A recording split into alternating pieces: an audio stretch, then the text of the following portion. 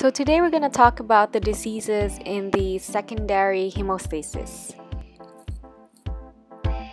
I've divided into two parts. There is the deficiency diseases, which means you don't have enough or something's going on that's not right on your factors, and thrombosis, which is you're producing too much clotting, so you have okay amount of factors, but you couldn't stop it from happening. What is going on? Okay, so we're gonna go start on the deficiency side first. So the most common one, hemophilia A, factor 8 deficiency, A8. Okay, it happens in male because it's sex-linked recessive, and remember that because the one for factor 9, which is hemophilia B, is also sex-linked recessive. So this disease shows up in males almost always, most of the time, okay?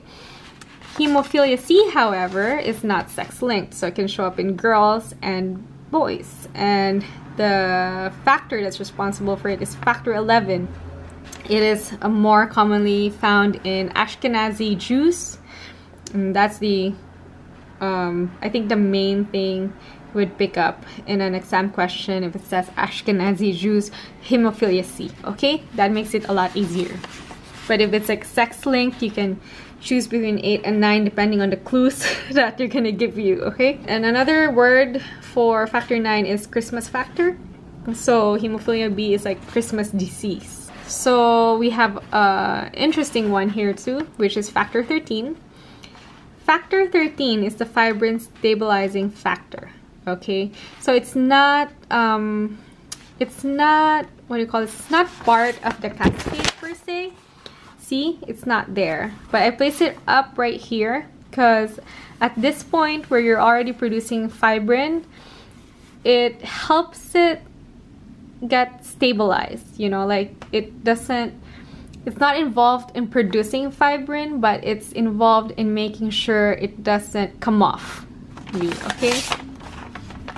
So it's basically like cement. It stabilizes it, like make sure that it doesn't go anywhere.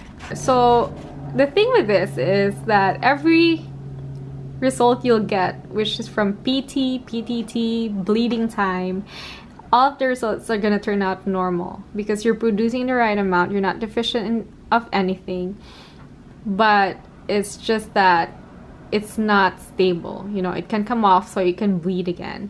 So the only test for factor 13 is the 5M urea test.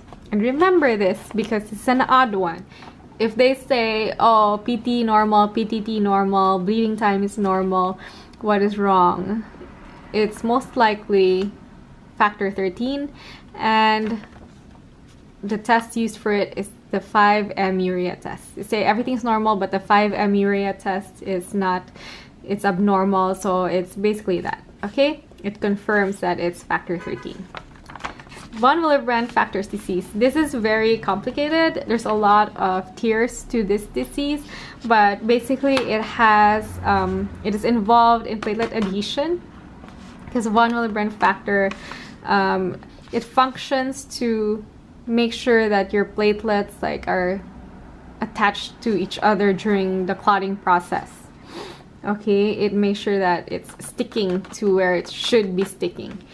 Also, it is responsible for carrying around factor 8. So if you have a problem with von Willebrand factor, your factor 8 will have a problem too, because it's not going to be able to go around effectively because there's nothing protecting it. It seems like the way I read it, von Willebrand factors like carry factor 8 with them and make sure that they're effective. So without von Willebrand factor, you're gonna have a factor 8 problem. So you're gonna have an elevated PTT as well. And that's it. I think that's it for that. Thrombosis now. We're gonna move on to too much clotting. So some people just have blood flow problems. So they get like huge clots because they're not moving too much. So you get deep vein thrombosis. And then you also can have this issue if you're not producing enough antithrombin. So antithrombin is something that dissolves your thrombin. Factor 2 is also known as thrombin.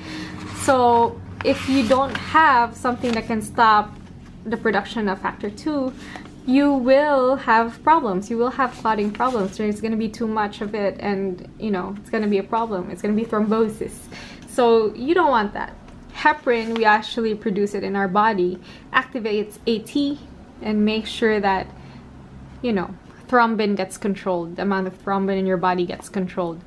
So heparin helps people to not coagulate. It's an anticoagulant drug that is helpful for people that clots too much. Okay, like for old people, they give this is the heparin therapy. And so last but not the least, we have protein C resistance. How does this happen? So protein C resistance, what is protein C anyway? Protein C functions with protein S to deactivate factor 5A and factor 8A. But unfortunately, with protein C resistance, also known as factor 5 Leiden, there is a mutation in your factor 5. Okay, so that mutation makes it that factor 5 now is immune to the activation of protein C. So it doesn't care for it anymore. Like, I'm just immune to you. I'm just going to keep going. I'm just going to be activated forever. So there's too much factor 5A, and then you have a problem. You have too much clotting going on. And also, protein C and S are vitamin K dependent, so they do get affected by warfarin. And that's it. We're done. We finally finished the whole coagulation cascade and its problems. So hopefully this video helps you review for the ASCP, and hopefully I gave some enough hints of where and how to study for this. I will post this up on my website. I will post this study guide. It's very short, it's very concise, and let's be honest, the ASCP is very long. There's a lot of topics that it can cover: chemistry, micro, hematology, coag is one tiny bit of that, and I hope that this guide will help you. And if you want me to make a platelet video, I will try to do that too. Just leave a comment, and thank you for watching, and good luck.